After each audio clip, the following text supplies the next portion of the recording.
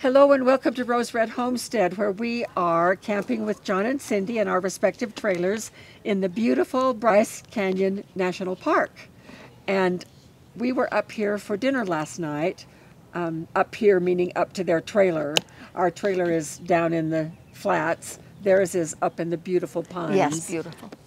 And Cindy was showing us some things that they do in their trailer, and I was so impressed with this.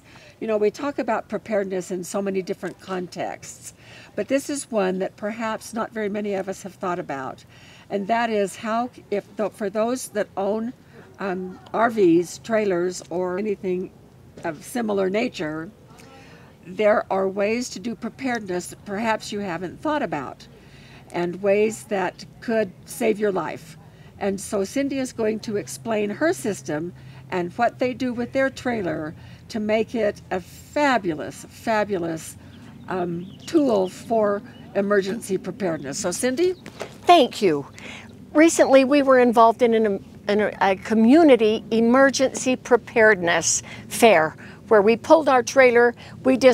John displayed many ways of off-grid cooking. We used our food storage meals, but in the trailer, this was a big hit, a show and tell, if you will, of our emergency storage in the trailer.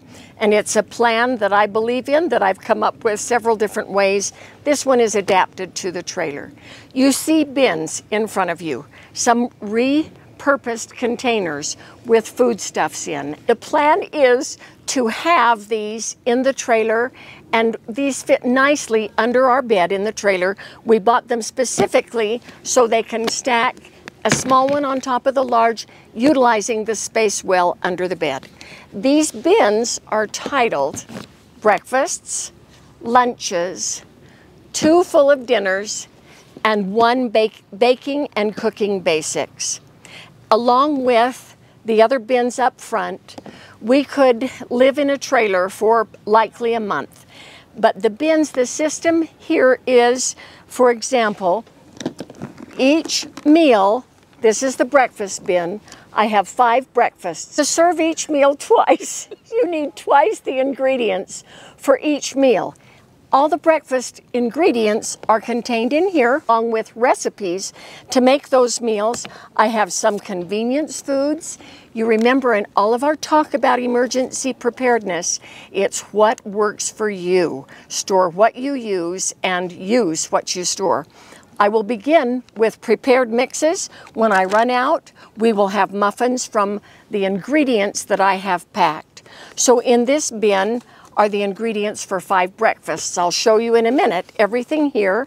Cream of wheat, pancakes, oatmeal, scrambled eggs or French toast with syrup, and muffins and canned fruit. Boom, 10 breakfasts. Here twice, so you have 10 days worth of breakfast. 10 days of breakfast, 5 breakfasts, 2 times each. Same with lunches. 5 lunches, 2 times each. Peanut butter and jam sandwiches, tuna sandwiches, macaroni and cheese, chicken snoodle noop, you know, and Spam fried rice. The first time Cindy said chicken snoodle noop, I just laughed. I said, "You got your words mixed up." She said, "I've said it that way for 20 years. And when one of Pam's subscribers said, "We say that too," so I was not alone. But here are the recipes that I need for preparing those meals. This one is stir-fried rice and chicken snoodle noop, along with how I'll display and show you. This is a combination. It works for us. Some of our home-produced food, some packaged store-bought, some of our freeze-dried, making it possible to make all these meals that we could serve from our trailer. Dinners, because dinner contains a little bit more. This bin has 2 dinners in it, Rarotonga rice with chicken and chicken tortilla soup. So 2 chicken meals in here, twice for each dinner. And this is another dinner bin. The other 3 dinners are beef stew with biscuits from scratch, spaghetti with meatballs, garlic breadsticks, and then the last one is chili with beans with cornbread muffins. So this contains enough to feed 2 people 30 meals. We could live for 10 days, 3 meals a day in our trailer. Plus with other basics, we can extend And I wanted to mention bread, how important it is to have ingredients to make bread for us, because our meals will use bread as toast, as sandwich bread, and for an accompaniment for dinner if we so choose. This bin is the baking and cooking bin, but it's most important, and I will tell you why. And that is because one of us has a sweet tooth, and I have to have caramel popcorn at least twice a month. And so we have all the means to pop the popcorn. John pops the popcorn, and I make the caramel, and we produce caramel popcorn plus desserts of brownies. There's a mix, and fruit crisp made from canned or home bottled fruit and other ingredients from scratch. Plus, basics, if I run out of things, I have butter powder, I have instant yeast, I have from our freeze dryer, I'll show you this too, egg powder that will rehydrate, reconstitute to make what we need. But this is what I wanted to show you, economical, tasty, made from scratch. We prefer our own cooking usually to anyone else's, and to prepared, purchased foods. Because I'm going to need to make bread often, I have an extra bin of bread flour, all-purpose flour, and then just in case, I've repurposed some nut and candy containers for macaroni, popcorn, sugar, pinto beans, jasmine rice, and regular rice.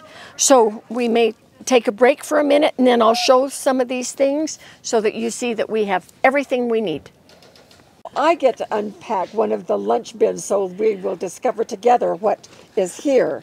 So this is mayo, some Spam, more Spam.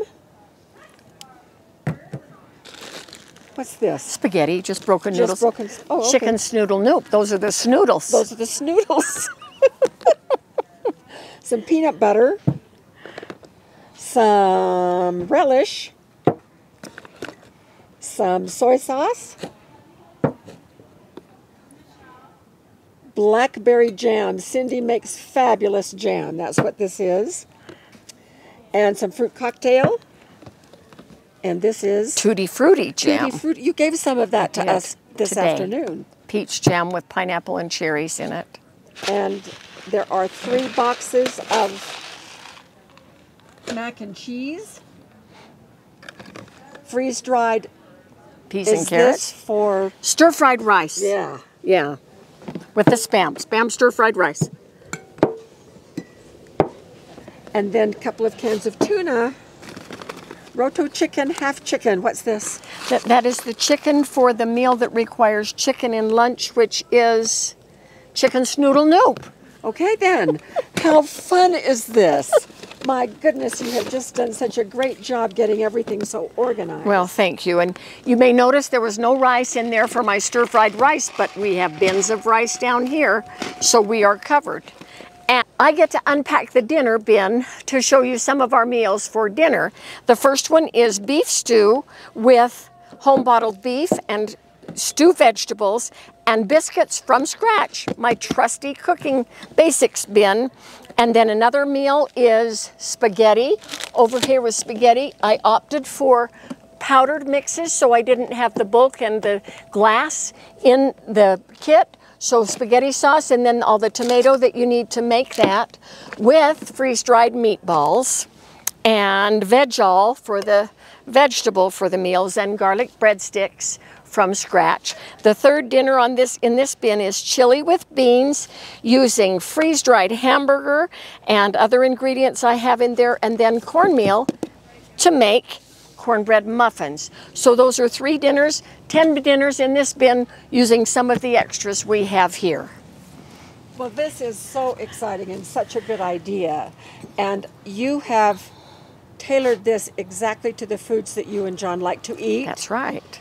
And so it is important that you pack your own recipe. And actually, in some of our cookbooks, we have meals that would be perfect for this. That's right. And some of these are my meals from our cookbook. I thought they were. I thought they sounded familiar. So it is in our food storage book. Right. Comfort food for uncomfortable times. Right. And we're going to be having a book sale coming up on my birthday, which is midsummer, late summer. Okay, so I have a question or two. Oh, please. So you've packed all of these, and they're under your bed, and they're in the dark. How do you rotate these? These are going to expire. So what do you do for rotating? That's a really good question, and one that I put some thought into. And because I'm in these bins a little bit as we camp, and I didn't bring enough jam or whatever, I borrow from the bins. But to ensure that we are using and rotating them, I thought that the last 2 camping trips of our summer season into the fall, September and October, we will have these meals. For the days that we camp, we will use things up, and then we'll replenish these bins next spring when we begin our camp season next spring. But this gives me tremendous security just knowing I have this. Yes. We had a family member whose tow vehicle broke down for 8 days. They were stranded somewhere in their trailer. And if we'd had this, they could have fed his family of 4 during that time. But we just feel it's so important to have options. So these foods are basically untouchable because these are your emergency. That's right. Except if you run out of something and Right. then you replenish it. Right. Okay. All right. So that's really good to know. So if you like this idea, then you can start putting your own meals together based on the things that you like. Now, I'd like to bring John in because as we were having this discussion, and John, why don't you come on this? Okay. Actually, stand on the other side of Cindy so that Yes, Mike will yes, pick yes, you yes. up. So, John, as Cindy was showing me these things, you mentioned some bins that you have ready in the garage in case of an emergency where you need to bug out. You were telling us that you could probably get these things loaded and your trailer hooked up and be out of the driveway in, what did you say, 30 minutes? Oh, 30 minutes easily. Yeah, we could load up the trailer and haul it out. I kind of think of it as our bug out kits that we have. We have about 8 that we've assembled over time because we used to have things scattered all throughout the garage and the storage shed and the house. And so we've assembled them all into bins and have them just ready to go, have them labeled. So we have fire, we have light, we have first aid kits, we have shelter, we have rope, and we have tarps. Let's see, we have a lot of MREs that we can just grab and go. There were 8. Winter clothing was one, I think. Right. Well, Tools. From living in Wyoming, tools. Thank you, honey. Tools was one of the 8, and so we have these bins that we will just put into the trailer. And when a fire comes up over the hill, which it did probably 8 years ago, and everybody had to be evacuated, had we lived in this subdivision at the time, we would have hooked up our trailer. We would have gone to the garage. We would have grabbed those bins, put them in the trailer. We would have had these down underneath the bed, and with the MREs, we could have lived for a long time. Well, I think that this is a fabulous idea, how to turn your RV into a Noah's Ark, essentially. And for emergency preparedness, it is just such a wonderful concept. So thank you both for sharing. Thank you. It's fun. It is a lot of We fun. love this. And our supporters all the time say, show more Cindy and John, show more Cindy and John. So this is one that we hadn't planned on doing until I saw what you have, and then there we have it. Thank you. So thank you so much for being with us, and we will see you at our very next video, wherever in the world we may be. See ya.